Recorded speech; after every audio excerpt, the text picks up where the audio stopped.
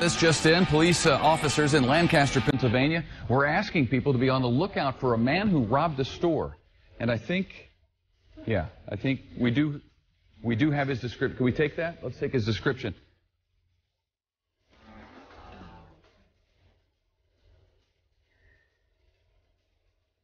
Okay.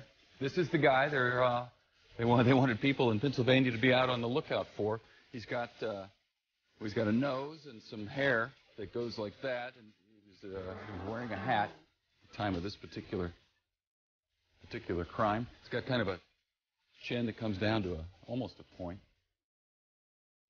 Stands about 5 feet 4 inches tall. There it is. Get a good look for yourself. Oh, and now I'm getting word that police actually caught this guy, thanks to the sketch, no doubt. So here's a picture of the real guy next to the sketch that led to his arrest. It's uncanny, Lisa. The guy on the left is now charged with 2 counts of theft.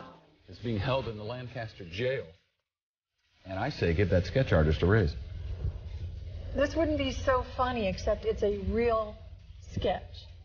That was actually the sketch that the police sent out to the good folks in Lancaster. And, hey, to their credit, They got him. they came through. Okay. Minus the hat.